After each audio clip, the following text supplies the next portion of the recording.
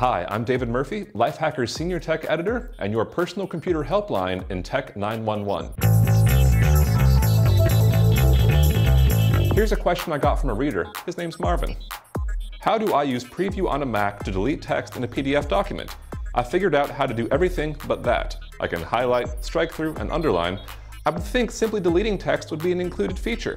And what other features does Preview have that we don't know about? So here's the good news, Marvin. You are correct. Preview is a free program. It's very simple, comes right there built into macOS, and you can do a ton of things with it. You can sign documents, you can annotate documents, you can highlight documents. I use it all the time. The problem is the thing that you cannot do very easily is delete text in your PDF. And that's why a lot of PDF software charges you a ton of money to buy it. However, there is a crafty little workaround you can do in Preview to kind of delete text, which, depending on your needs, might actually solve the problem that you have. Here's how. Step 1. You want to go over to the Draw command in Preview.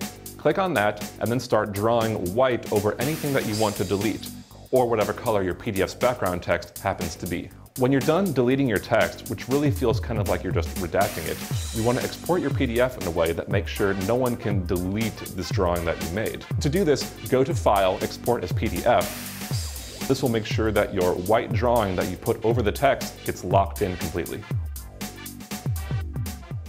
Voila! You've deleted your text.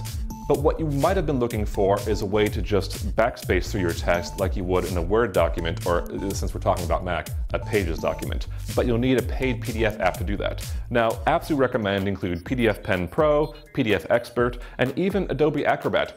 For that, just sign up for a 30-day trial every time you need it. Sorry, Adobe.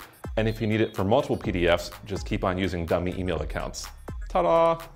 So there's our little hack in case you don't want to spend $60 or more for a real PDF program that can delete text any way you want it.